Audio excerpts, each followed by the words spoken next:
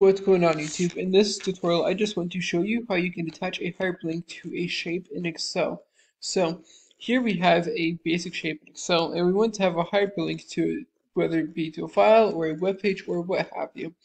To attach a hyperlink, all you have to do is right click, and then you can either search the menu for hyperlink, or you can go down and then just click on link. And then you can click on link and then insert link.